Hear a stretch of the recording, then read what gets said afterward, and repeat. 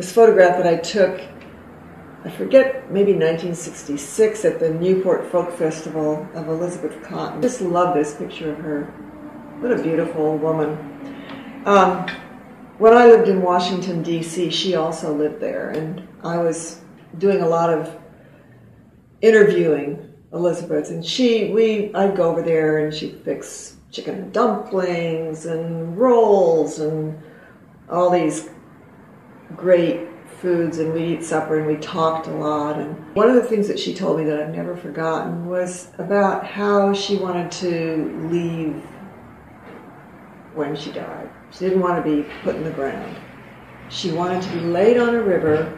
She wanted to float down the river, and she wanted to have all her friends gather along the river on the bank and wave as she passed by. And so at some point that I wove that into this song called The Sweet South Anna River, which is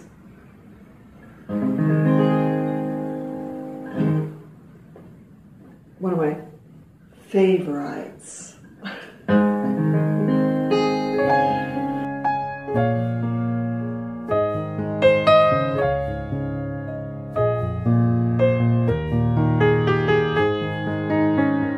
On the sweet South Anna River, where the leafy waters flow, she whiled away her childhood days in the sweet